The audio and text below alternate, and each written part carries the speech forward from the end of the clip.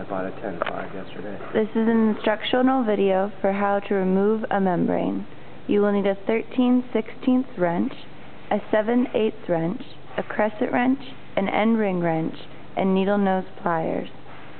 During this video, you will be working on the high pressure inlet brine seal side of the high pressure vessel.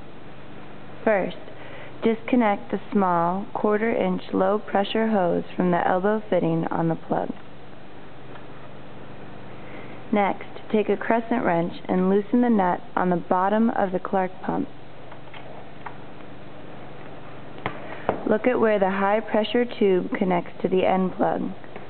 Use a 13/16 wrench to firmly hold the bronze fitting on the end of the plug in place while you loosen the nut with a 7/8 wrench. Note his scissor technique.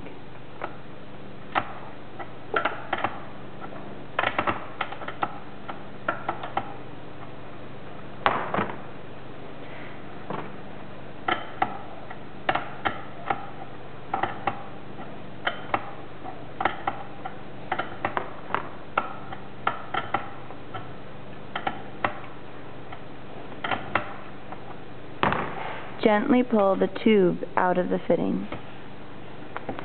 Next, while hand loosening the plug ring, gently pull the plug out. Sometimes it is necessary to use an end ring wrench to loosen the plug.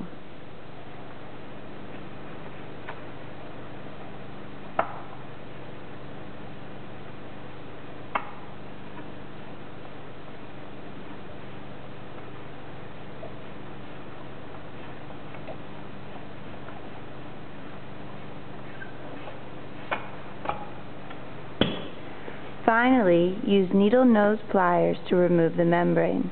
Do not grab the product tube. Grab the gray circular anti-telescoping device.